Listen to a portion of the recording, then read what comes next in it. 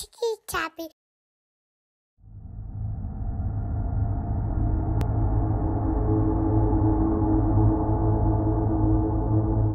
Once upon a time, a little leaf was heard to sigh and cry, as leaves often do when a gentle wind is about.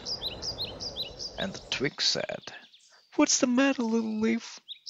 And the leaf said, Oh, the wind just told me that one day it would pull me off and throw me down to die on the ground. The twig told it to the branch on which it grew, and the branch told it to the tree, and when the tree heard it, it rustled all over and sent backward to the leaf.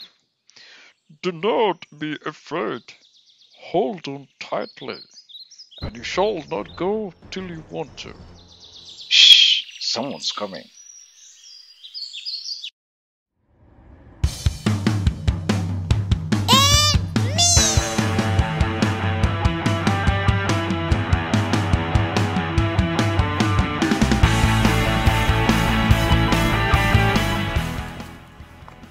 Excuse me. It's me!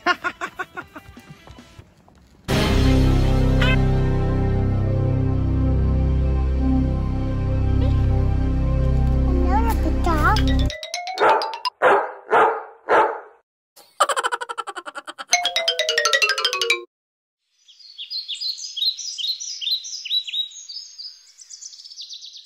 And so the leaf stopped sighing and went on to nestling and singing.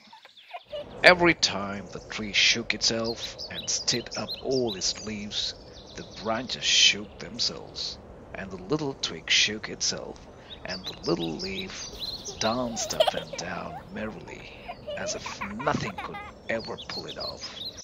And so it grew all summer long till October.